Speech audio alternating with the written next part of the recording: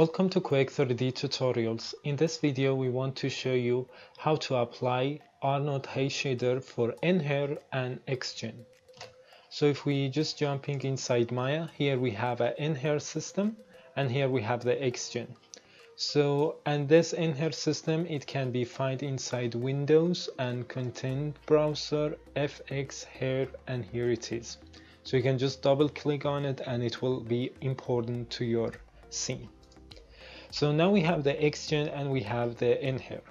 So to apply the hair shader, Arnold Hair shader for the nhair, just select your nhair system, which is hair system shape. Go on under Arnold. If you won't have any transparency for the hair, so make sure you check this one off and override the hair. Check this on and go to the file and find the Arnold shader, which called AI standard hair. So now we have applied this to the nhair system. So the second thing is actually before we going to the render, of course you can just open the render view over here. You need to go to the render and make something called update full scene.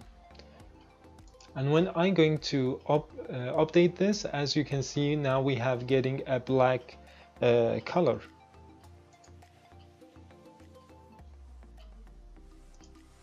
I just very quick change it to like blonde color, so you can see now we have applied the nhair the Arnold shader hair shader to the nhair system.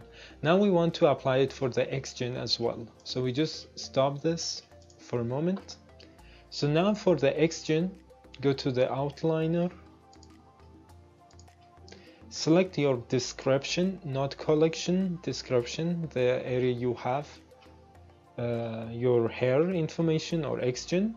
Right click on it. In this case, I have already creating the Arnold Hair shader, so I don't need to create a new one. So I'm just using the same I have used for the nhair. So just selecting it, now it should have the right one. But before it, go to the Xgen menu with your collection and description, which is this one. Make sure you're using Arnold render. So here we go. So now if we just quickly render it once again, so you can see now we have getting the same hair shader for both.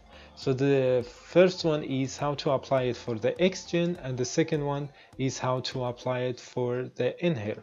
In the next video we're going to talking a little bit more about the Arnold Hair shader, how we can change color, how we can play by specular and so on. Thanks for watching.